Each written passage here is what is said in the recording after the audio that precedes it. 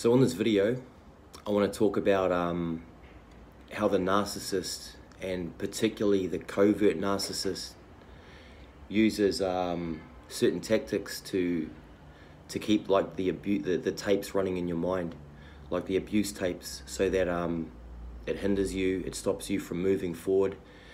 In my case, I have a covert narcissistic mother who's very controlling.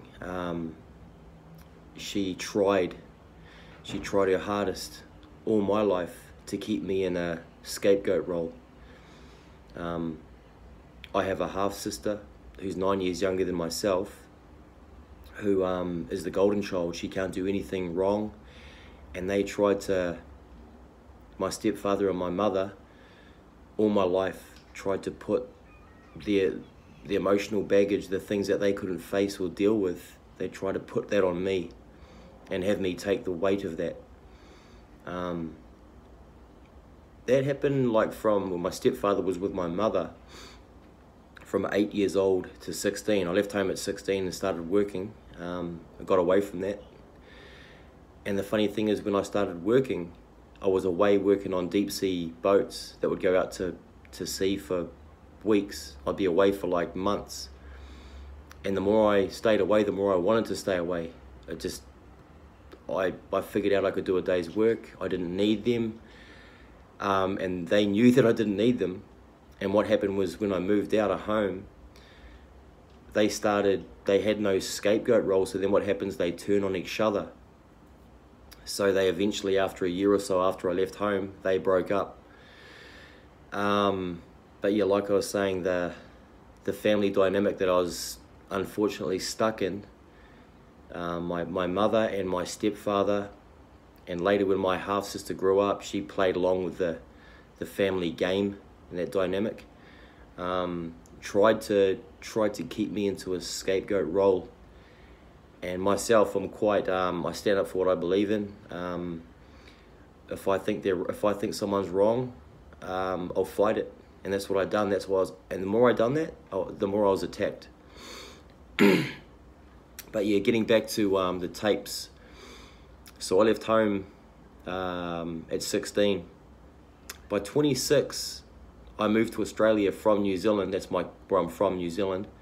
I moved to Australia. Each time I got further away and I was doing well by myself, the tactics that my mother used were very covert, at the time I didn't know what was going on, but I just felt in my gut that there was something wrong. And what she used to do was, from 8 years old to 16 years old, I was physically abused by my stepfather. Every time he would beat my mother, I'd try to stick up for her and get beaten. Emotionally, psychologically abused by both of them, because they were just, yeah, it was really toxic. So what would happen is, the only people who knew about the abuse in our family was myself, my stepfather, and my mother. So they knew that I knew, and they were afraid that I was going to get away and tell people the truth, because they put up an image in our family that everything was fine, we're like a normal, happy family, everything's fine, everything's great. But that's what toxic families do. It's all about the image. They just want to look good. They don't care what is going on as long as they look good. They love their kids if the kids make them look good. If the kids don't make them look good, then they're discarded, thrown out, not loved. Everything's conditional. So anyway, yeah, getting back again. When, like I said, I was the only one who knew about the abuse, myself, my mother, and my stepfather. And so she knew that these memories hurt me. When I was in Australia, she'd be talking to me on the phone. She'd bring up this guy's name, my stepfather's name, Barry. She'd say, oh, when she could sense that I was doing well, she'd say, oh, I just run into Barry, he's doing really well. And she knows full well I don't want to even hear this guy's name. He's nothing to me. I got away from that. I don't want to know what he's doing, where he is, I don't want to hear his name.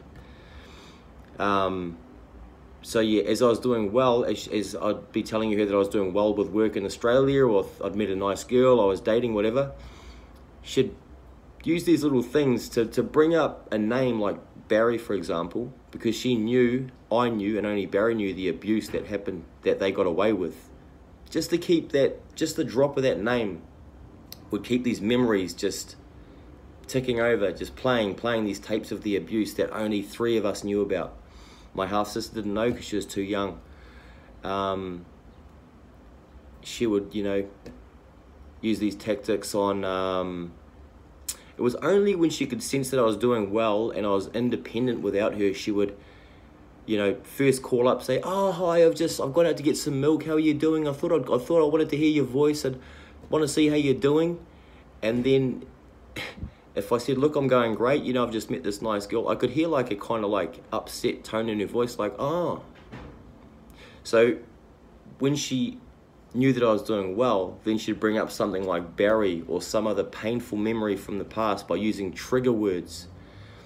These trigger words would like have me know what she's doing,